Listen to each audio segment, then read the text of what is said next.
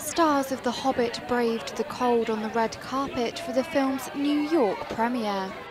It was more like a family reunion for the cast and crew, including actress Liv Tyler, who starred in the Lord of the Rings trilogy, but was not part of the franchise's latest incarnation. I can't believe it's been so many years, and I can't wait to see the film and I guess kind of like visit Middle-earth again for a second. In The Hobbit, An Unexpected Journey, Bilbo is played by Martin Freeman, who at first has no desire to hit the road after a company of dwarves turn up to enlist him on a quest to retake Dwarf Kingdom. Freeman says he remembers the feeling of finishing the massive shoot and the parting gifts he received. You need time to recover from it and just let it sink in. But yeah, we were all given our cast member in Lego. I was given a nice dressing gown. I was given Bilbo's sword. We left with a few presents. Yeah. For the 3D epic prequel, director Peter Jackson shot in 48 frames a second, twice the speed that has been used since the 1920s.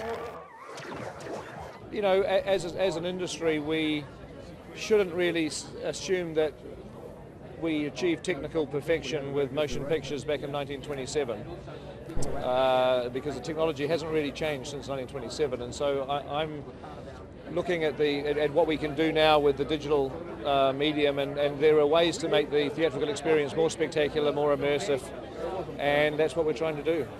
Ian McKellen, who reprises his role as Gandalf, was reunited with old castmates and friends, including his X-Men co-star Patrick Stewart. The 73-year-old says he has no interest in retiring anytime soon.